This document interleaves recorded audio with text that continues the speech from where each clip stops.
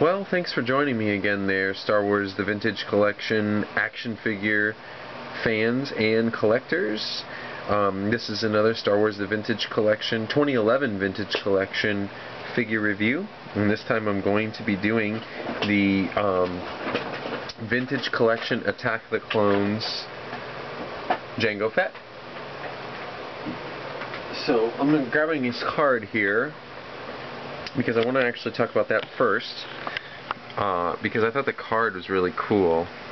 I of course have the previous release of this Jango Fett figure, or a figure similar to this Jango Fett, in the Geonosis 2009 Geonosis Battle 2-packs, which was just a repack of the original release, which was the Evolutions, the Fett Evolutions pack. But I bought this figure because it had a couple more bells and whistles, and I also like the lighter, more bluish purple color on his flight suit. I thought that was a little bit more movie accurate. And I wanted another Jango Fett, and you know, this one didn't float my boat. I could always make a custom out of it. But anyhow, I want to give you a good close-up of the back of the card really quick. This is Vintage Collection figure number 34. There's the regular Celebrate the Legendary Star Wars Saga line. There's the original first release of Jango Fett in his infamous sneak preview packaging. I believe that's the Power of the Jedi packaging there. Really cool shot of Jango there. I never got that figure. Other figures in the line: Padme, SBD, Senate Guard. Good luck to me for finding him. He looks absolutely fantastic. Mace Windu. Probably pick him up. And if you've been watching my videos, my channel, you will know that I already have the Obi-Wan Kenobi. So one more time, real quick, a look here. I really like the card art. I think it's awesome. I really like the picture of Jango, and I wish that when I had opened it, it would not have ripped there, but it doesn't always open the way you want it to. I love the Attack of the Clones logo, the Star Wars Attack of the Clones logo. So there you have it. There's the card. So let's get on to the figure.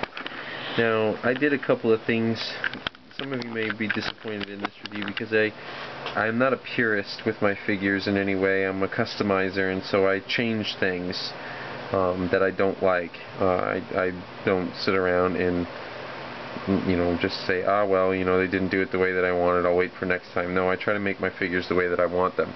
So the first thing that I did with this figure here is, and by the way, you'll see a couple of his accessories are missing. For instance, he had the apartment style Jango Fett poncho, and I took that off. I gave that to another figure. It was actually a bit nicer poncho than the previous release of the apartment style or apartment outfit Jango. It was a little bit more softer and didn't fray and all that stuff. However, one of the first things that I did is I want my Jango Fett to be able to aim his blaster straight ahead.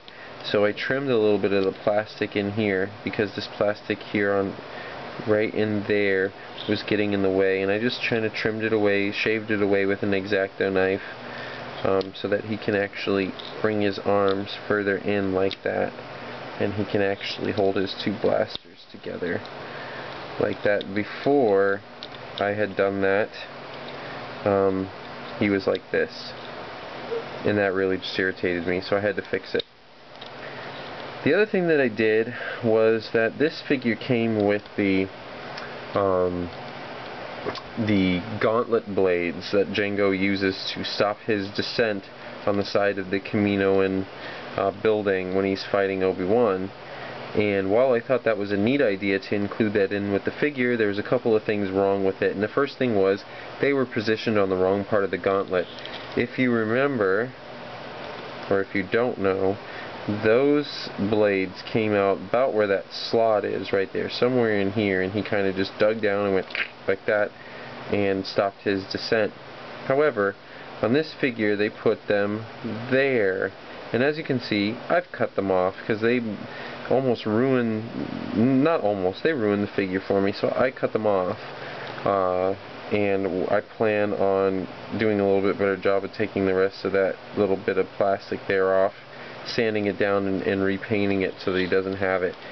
Like I said, it was a cool idea to include that, but I think a better way to have done it would have been to put a peg hole in there and a post on the blade so that you could plug them in and then remove them.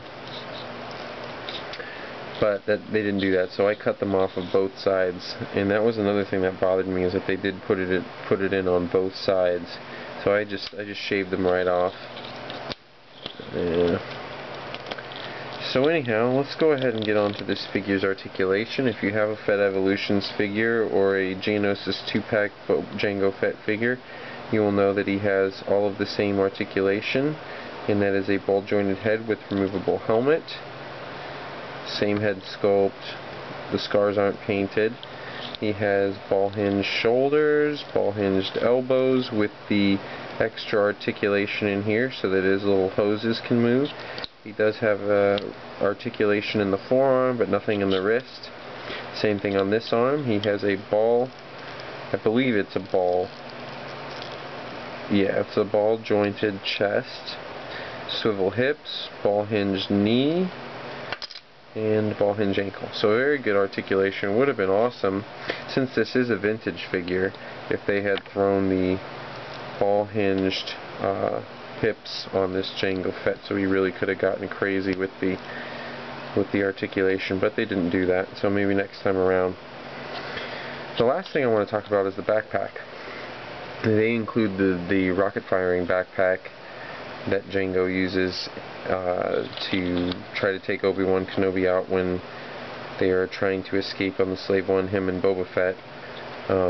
It's a neat looking backpack. I really like it. It's one of the main sellers for me, and you know, one of the main reasons why I bought this figure for the backpack, because as you know, the other releases of Jango Fett came with the non-rocket firing. It didn't come with this. It came with the small nub right there.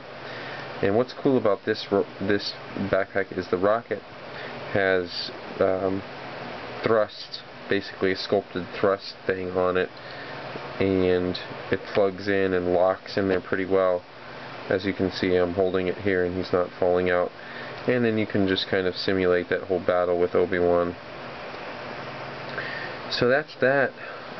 He of course has his West Stars, good weapons, holsters and all of that. Nice figure. Perfect Jango Fett, not quite, but like I said, maybe next time around they give him the ball jointed hips and finish him out. So until next time, may the Force be with you, and you know, I'll see ya. Bye bye.